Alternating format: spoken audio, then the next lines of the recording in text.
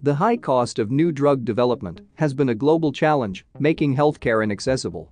A significant part of the costs comes from specialized instruments, tools, reagents, and tedious laboratory work.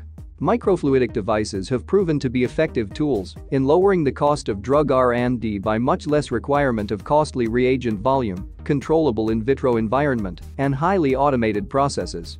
To date, majorities of microfluidic devices are fabricated by soft lithography, which involves cleanroom microfabrication of molds using photolithography and labor-intensive procedures.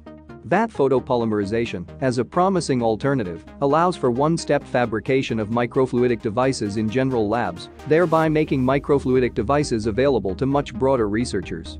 However, current VPP has difficulty in achieving well-controlled micrometer-sized channels in the layer building direction due to the overcuring issue. That is, the light irradiation required to build the most critical channel roof layer and the subsequent layers will inevitably cure the residual resin inside flow channels, causing clogs. To solve this challenge, Professor Yong Chen, Noah Momstadt, and Dr. Yang Su at the University of Southern California proposed a novel in-situ transfer vat photopolymerization process for transparent microfluidic device fabrication. The work was published in the journal Nature Communications.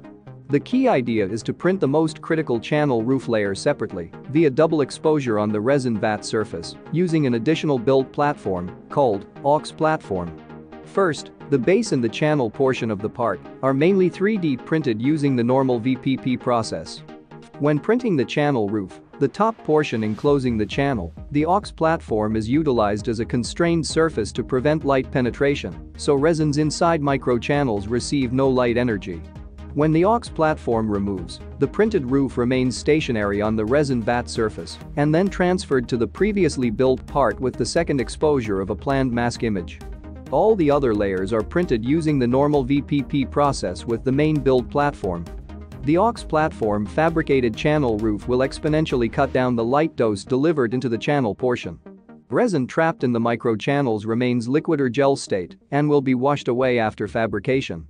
The experimental prototype adopted the most commonly used 405 nanometer light sources and commercial photocurable transparent resins without modification, which means many significant advantages. This low-cost process features much higher manufacturing efficiency than other higher-resolution techniques and has no additional constraints on liquid resins, such as reduced transparency. The researchers successfully fabricated microchannels at 10-micron levels with high accuracy, good surface finish, and reliability. The resolution can be even higher with more precise mechanical systems.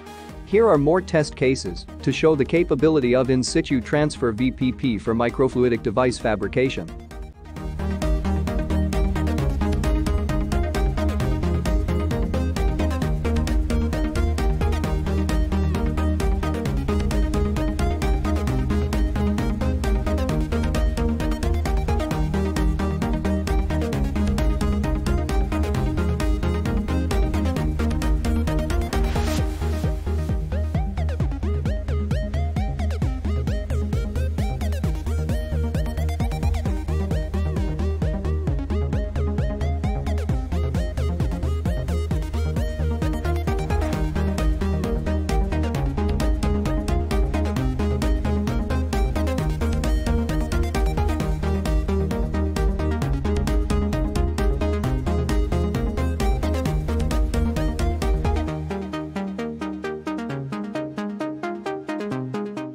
The researchers hope the high-resolution printing ability endowed by in-situ transfer VPP can boost the application of microfluidic technologies and thus bring affordable healthcare to billions of people around the world.